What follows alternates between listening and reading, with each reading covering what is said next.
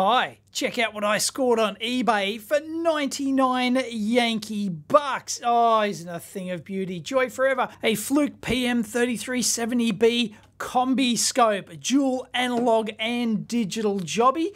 200 meg samples per second. Don't worry about that 10 gig sample per second repetitive equivalent time sampling rubbish. That's just garbage. But 200 meg samples per second, not too shabby. It's got 260 megahertz analog channels. This does actually come in a 4-channel version. It's only got 8K of digital memory, but still a very useful scope. And if it works, it's an absolute bargain for $99 US. It was sold for as non-working parts only. Can you get anything better on eBay for under $100? Possibly not. And this thing is absolute gorgeous condition. You know, it's got a couple of little marks on there, but absolutely fantastic. It's got the cowl seal on it like this. And the B&C's look in really good condition. The tilting bail here, absolutely fantastic nick. So it looks like it hasn't had much use at all. So I'm hoping that this thing works. Now, I don't believe it, I'll have to check, but I don't believe it came from a professional test equipment seller. And I've got an exclusive video on my Odyssey channel, and also supporters have seen this video as well, where I unbox this thing, and interesting story about the courier driver who actually delivered this thing. Anyway, this is actually not a Fluke. This is actually a Philips. And I might have to do a separate video on the original PM3370. This is the B model, but the original 3370 actually dates from 1970, and it's an old school analog one, but I found this glorious document. I'll definitely do a separate video on this. I'll link it in after the fact. And the back's in fantastic nick. Look at this. It's got the GPIB and RS-232 interface as well. Full remote control, which you can do via the RS-232 interface. Sadly, it doesn't have any of the extra functions. It does have the Z-axis intensity modulation, which is fantastic if you're for a litigious figure XY mode fanboys, and you can do some great stuff when you add an external signal to vary the analog intensity of the beam, which is fantastic. Doesn't have any gating output or anything like that. There is an external trigger input, because on the 4-channel model, the external trigger is not on the front, it's on the rear. And it's got a memory backup here, which is not the calibration. It's just like the user, like the last user settings. And well, yeah, these have seen better days. And I would hazard a guess that these are the original batteries that were in there, made in Holland. Thank you very much, as is the scope. Ah, beautiful. Anyway, it does have a universal switch-in supply, so I'm just going to, rather than take this apart, I'm just super keen to actually power this thing up. I don't know what that is down in there. It's, no. Right, so let's power this bad boy up and see what I got for my 99 Yankee bucks. Let's see if she goes bang. Hopefully it doesn't have any reefer madness capacitors in there, but fingers crossed, here we go. Oh, it beeped. Fan. That's good. Beep, beep. I did take the batteries out. Anything on the screen? Trace intensity. Oh, yep. Oh, winner, chicken dinner. Text intensity. It's coming up. The focus, the text focus is a bit. No, it's coming in. Text focus is coming in. Oh, that's beautiful. And this is all digital. Have a listen to this. You can hear the focus beeping like that. So this is a multi-turn thing. Oh, that screen is sharp as a tack. Look at that. Wow. I have no doubt this thing, like, it's highly unlikely, you know, once you get a scope, if you get it on eBay, and if you can see like photos of the item, and at least if it has a sweep on there, you know, it's a good bet that you're not going to have, say, 2 failed vertical channels, for example. So it's a good bet that one of the vertical channels is going to work, especially if you're getting the text and you know all the digital stuff is going to be working, and it's likely all the digital sampling, it's likely this thing is 100% working. I'd be very surprised if I find anything failed on this. So yeah, this is just gorgeous. probe adjust. Winner. There's our position. Once again, this is digital. It's going beepity beep beep beep. And in fact, that's rather annoying. I'm going to like, and we can turn our text on and off too. Oh, there we go. So we've got all our menu and everything else. Amplitude, yeah, it's buttons. It doesn't have like old school knobs for your horizontal and your vertical. So, meh, but you get what you get and you don't get upset for your 100 Yankee bucks. So, there we go. Look at that. That is a winner. Whoa! Whoa, it just died. Oh! Did you see it? It just switched off.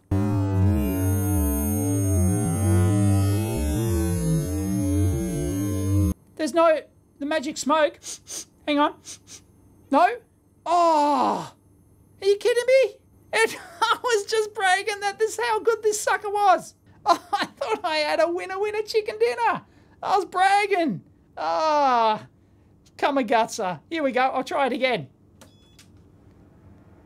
Okay, that sounds good. She's come back. Not a problem.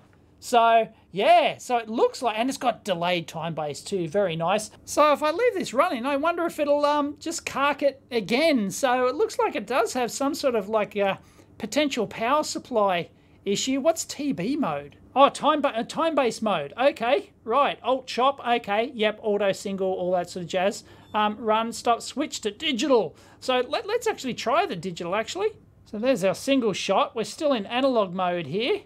There we go. We're in digital mode. You can see the samples on there. Can I actually magnify? Yep, I can magnify that. And look, it's showing how much memory. It's showing the memory and the position as well. Isn't that beautiful? This is a very nice Combiscope. I like it. Still very handy. It's only got 8K of memory, but that, you know, it's good enough for Australia. That's all you need. Geez, when I was a boy, like, that's not much more than the 16, that's only half of the 16K that came with my original Rygold DS1052E scope, which had 16K. This one actually does go up to, in the other models in this series, the 4-channel ones, does go up to 32K. This one's got 8K, I believe. And we've got measurements as well. We've got cursors, peak on-off, bandwidth limit, envelope on-off. Yep, that's analog. And that's digital. There you go. That's digital mode, updating. Fantastic. You can see how digital mode, a bit more noisier than the old analog. I've done a video explaining why digital scopes are noisier, in quote marks. Okay, it's been like a few minutes. It hasn't died on me yet. Graticule illumination, does that work? Turn my studio lights off. Yeah, it's there. Geez, I can barely see it up the top there in the shadow. Geez, you'd have to really be in the dark. So, look, I can measure the frequency, peak to peak. There you go, 58 millivolts peak to peak. Fantastic. Cursor limit and statistics. It can do pass-fail testing. Oh, wow, I'm going to have to RTFM on that. And cursor limit statistics as well. This has got some really advanced stuff in it. This is a really powerful Combiscope. This would, hands up if you used one of these back in the mid-90s. Yeah. I would have killed to have one of these back then. Jeez. And I can actually get statistics on the peak as well. Check that out. But of course, all that vanishes once you're in analog mode. You've got to go into your digitals. So we can go average mode. There we go. I've just smoothed that out with 8 averages. And it's very fast updating too. I like it. And we can get peak detect, which makes it look fuzzier, of course. It's going to detect the peaks. Bandwidth limit, that's the 20 megahertz bandwidth limit. 20 megahertz bandwidth limit, because that's become the de facto standard for like power supply noise measurement over the 20 megahertz range. That's one of the main features. So it's just like a de facto standard thing. Anyway, is there like a dodgy cap in there or something like that? We'll have to do a teardown video and maybe... Well, there it goes. There it goes, I got it. I can hear it. There's a real high frequency repetitive thing. And you saw how all the high voltage CRT stuff actually collapsed in there and stuff like that. So it's, you know, there's something over time is causing that. There we go, fans kicked in. All the relays went click. Yeah, there's a slight issue with the power supply. So this will not be a repair video. This is just, look what I scored for 99 Yankee bucks. That's interesting, because the batteries would hold the digital focus settings, right? That's why I don't have the battery backup in the back, so it doesn't hold the focus and the intensity and trace and all that sort of stuff, which is all done digitally. So when you power it up, you've got to reset it back to normal. So it's not an analog scope in that actual respect. Works as an analog scope, but it's got like digital controls, whereas these would normally be like single turn focus control. And oh, there it goes again. Yeah, nah, it's not going to last that long. Well, got it open, and look at this. Isn't this beautiful? All Nippon Chemicon caps in there in the power supply. Looks like we've got a motherboard down the bottom. A nice deep CRT. Look at that. Beautiful. And then we've got two main like processor digitally, you know, one might handle the display or something like that. That's a beast. We're going to have a look at that big ceramic processor. It's got a DSP. There's some off-board coaxes here. Very nice. So anyway, what we're interested in is the power supply up here, and there's it's beautiful, and there's no dust in this sucker whatsoever. There's our mains input over there, little bit exposed, but you know, she'll be right. That was a sign of the times back then. I love the baseboard on the CRT. Look at the ribbon cable coming out of that, and there's, check out that driver on top, that driver board.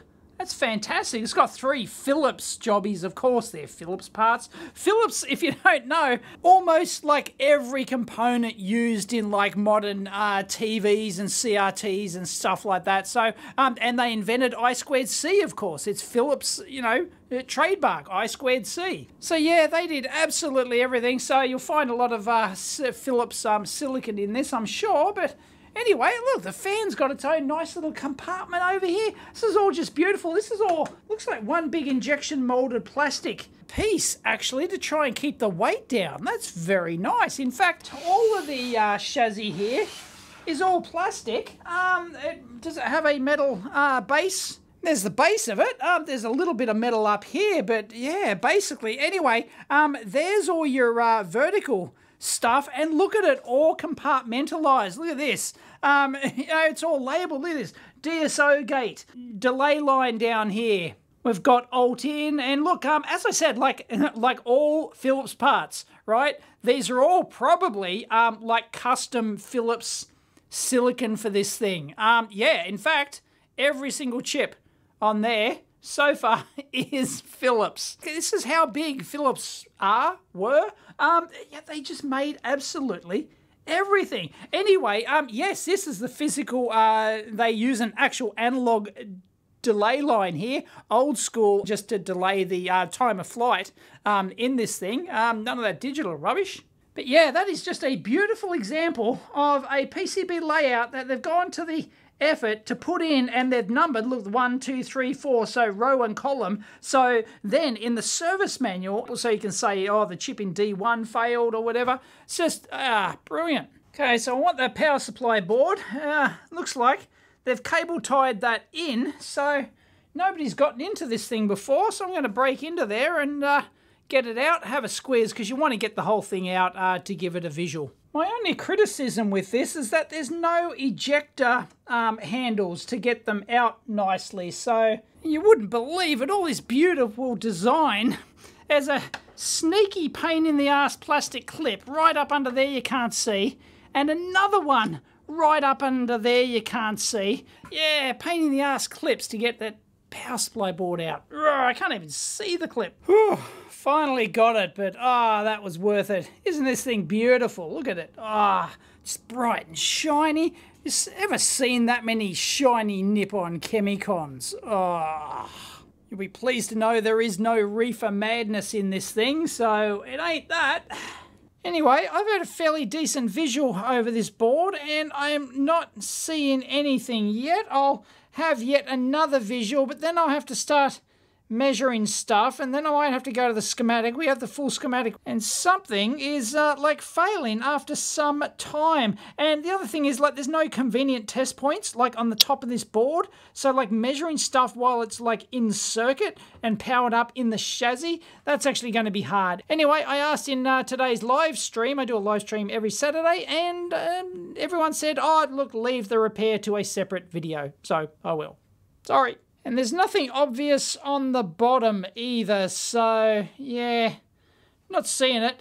I'll just briefly show you the other boards here because there's some interesting stuff. This is the main acquisition board. Obviously, look at these gorgeous color-coded off-board coax connectors here. Absolutely fantastic. They're all color-coded. The wiring, the matching cables have color codes in them. Absolutely beautiful. They're down here as well. There's a couple more over here. And these are obviously signal in coming in from the front end. These two are obviously the analog to digital converters. There's a two-channel, this is a two-channel model, so you'd have another board for that. And then it looks like you might have some latch-in. Haven't looked at part numbers here, but there's some other custom Phillips parts down here. I don't know, that might have something to do with the triggering or something. Don't know. Not going to look into the details. But look at this jobby. This is a custom ASIC. I guess they call it Dalek. And then we've got the sample memory here. These are 2K SRAMs a pop, and there's matching ones on the bottom there as well. Genuine bodge. I'll show you another bodge in a minute. But isn't this a fascinating package? This is none of that BGA rubbish, right? This is a pin grid array. Okay, fantastic.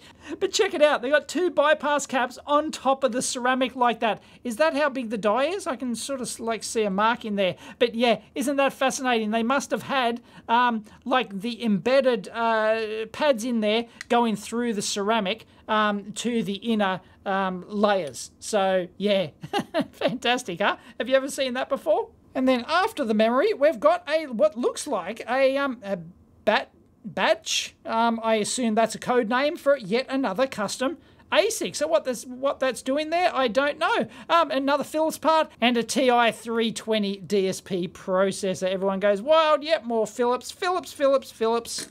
Now, I don't know what these things are. It's almost as if, would they be like maybe delay lines or something? Digital delay lines? I don't really know. If you do, leave it in comments down below. Anyway, date code of most of these chips dates from 1999. So yeah, this thing would have been built late 99, early 2000. Check out these bodges here. I posted this on Twitter. Isn't it gorgeous? They obviously decided that this needed a bit of shielding, and they've put it down to a couple of ears here and a pad over here and stuff, and they've done it with that chip up there too. So that's the bodge of the week. And eagle-eyed viewers would have noticed all the right-angle traces and everything like this on here. This part of the layout is obviously auto-routed because no human could possibly route traces like that. So yeah, it could have a combination of auto and manual routing. And then our other card here, this is just I/O. So this is our GPIB and serial GPIB connector and serial interface there. I don't know what the missing chippy is. That looks like our flash memory, our flash like operating system. There's nothing else much doing there. There's a couple of Mitsubishi parts.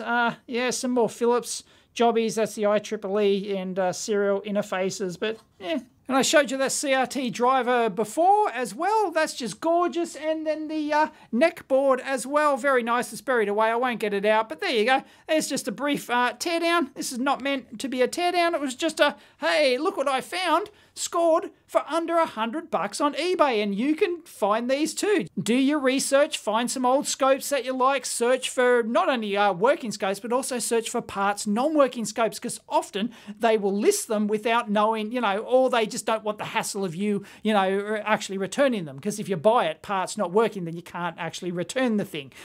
So yeah, but in this case, it's fully working apart from the power supply just dying after, 10-15 minutes, and with a bit of work, I'm sure we can fix that up. So there you go. So that's almost a winner chicken dinner. But anyway, that is a very good score for under $100. Let us know in the comments down below what if you've scored a scope for under $100. Can you beat this one? But it might be hard to beat this 22-year-old Combiscope. It's still, a reasonably serious and useful bit of kit. So anyway, if you liked it, give it a big thumbs up. As always, discuss down below. Catch you next time.